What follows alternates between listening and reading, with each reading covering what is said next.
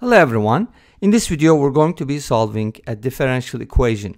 We have dy over dx equals tangent x plus y, and we're going to be solving for y. Hopefully we're going to be able to find an expression for y, right? And I'll be presenting three methods maybe. One of them I'll just briefly mention it.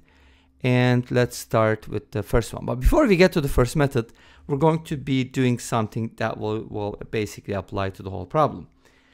And that's going to be substitution. Let's go ahead and set x plus y equal to z. And that basically means x plus y equals z. And then from here, obviously we want to differentiate both sides with respect to x. The derivative of x is 1. The derivative of y is y prime. And this is z prime. Now, by y prime and z prime, I mean dy over dx and dz over dx. We could also write our equation that way, right? So basically this notation is more clear, but sometimes for brevity purposes we just avoid it. So from here we can basically isolate y prime or dy over dx and write it as dz over dx minus 1, right? And in our expression we do have dy over dx. Let's replace it with dz over dx minus 1. And on the right hand side we have tangent x plus y, which turns into tangent z. Awesome. Now our new variable is z, and notice that we don't have y anymore. Everything is in terms of z and x. Let's add 1 to both sides. So we kind of have to find a function whose derivative is equal to 1 plus tangent of that same function. It's kind of hard to find just by guessing, obviously, and you'll notice at the end why it will be hard to guess this. But let's go ahead and separate the variables. This is a separable differential equation. I know some people are going to find it very easy. dz, easy, dz, divide by 1 plus tangent z equals dx. Obviously, the right-hand side is super nice because we can just integrate it and we get x plus c from there. But on the left-hand side, we're going to have some complications. And that's where the three methods comes in, okay? How do you integrate 1 over 1 plus tangent z, or dz over 1 plus tangent z, right? So let's take a look. First method, we have 1 over 1 plus tangent z. I'm going to write it as 1 over 1 plus sine z over cosine z. And that can turn into cosine z over cosine z plus sine z.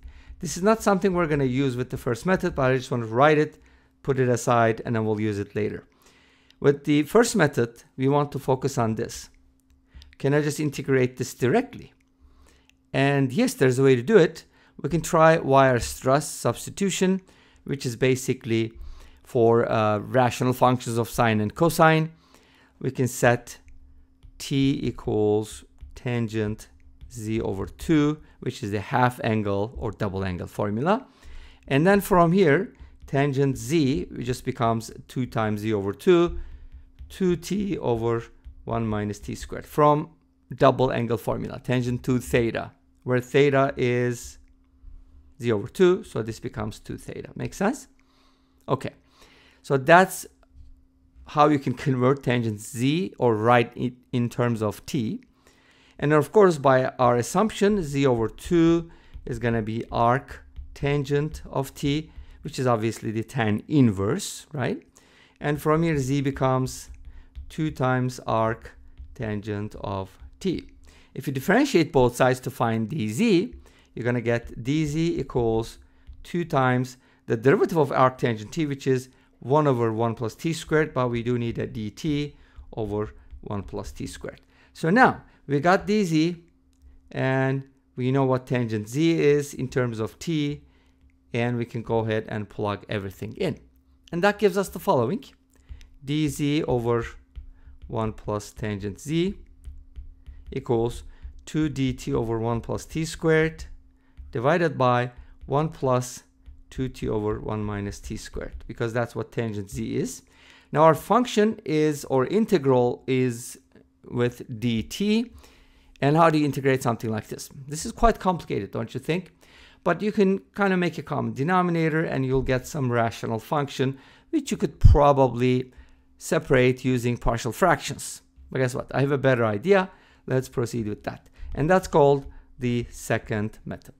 Okay. So here's how our second method works. Remember, with the first method I told you, I can turn this into cosine z over cosine z plus sine z dz. We wrote tangent as sine over cosine, and then we made a common denominator, so on and so forth, right? Remember that? Okay, now this is what we used. Now, how do you proceed with that? One thing to keep in mind, this is a really, really cool trick. Notice that the denominator contains cosine. And we can kind of do this. Write the denominator in the numerator. I hope that makes sense. I mean this. Now notice that this is the same thing as the denominator. And then think about the derivative of the denominator. The derivative of cosine is negative sine. The derivative of sine is cosine. So the derivative of this expression is, if I call this f prime is just going to be negative sine z plus cosine z, or cosine z minus sine z. So that's what I'm going to add to this expression. Now I'm going to divide it by the same denominator because my goal is to separate this into something meaningful. But guess what? When I do this, I can't just do it, right? Because that gives me that gives me 2 cosine z in the numerator, because cosine z plus cosine z. But I originally had 1 cosine z, right? This is 1 cosine z, but now I have 2. Don't worry, we can just make up for that by using a 1/2 on the outside. Make sense? Okay, this is a really cool trick. And now this allows you, and of course sine z cancels out and we get this. So in the end, this is the same as this one, right? But guess what? We're actually going to not cancel it because we are going to separate it. I just wanted to show you, yes, they do cancel out, but you can also forget about it. So here's how we're going to separate it. This is going to be 1, right? Plus, and that's going to be cosine z minus sine z divided by cosine z plus sine z. And the whole thing is dz. So I could probably do this, put a dz here and put a dz here, and separate them into 2 integrals. Awesome. So it's going to be the sum of 2 integrals, and there's going to be a 1/2 all the way on the outside. Awesome. We can just integrate these 2 things now. The integral of dz is just z. And this one is actually u substitution, because if you call this u, this is going to be du. Remember, the derivative of cosine is negative sine. The derivative of sine is cosine. So we have the derivative of the denominator in the numerator. Makes sense? So it's kind of like this, u prime over u. But u prime we write as something dz, right? Anyways, hopefully you get the idea. And now we can go ahead and write this as z plus. Now what am I getting here? du over u, right? The integral of du over u is ln of u, but u is cosine z plus sine z. I'm just avoiding the absolute value. You can use it. Anyways, so that should be the answer, right? Let's put the 1/2 on the outside, and do not forget to put a constant. Wait a minute. We have something else on the right-hand side, which is the integral of dx, which is x plus c. So we don't need a constant twice. This is x plus c. And now we have to back substitute. What is z? Z is x plus y. So we're going to write it as 1/2 of x plus y plus ln cosine of x plus y plus sine of x plus y. You have to ln the sum and then add x plus y to it, and then multiply the whole thing by 1/2 equals x plus c. I don't think you can solve for y, but that should be the answer, right? Now let's go ahead and check with Wolfram Alpha, and yay, we get the same answer. Good job. And this brings us to the end of the video. Thanks for watching. I hope you enjoyed it. Please let me know. Don't forget to comment, like, and subscribe. I'll see you next time with another video. Until then, be safe, take care, and bye-bye.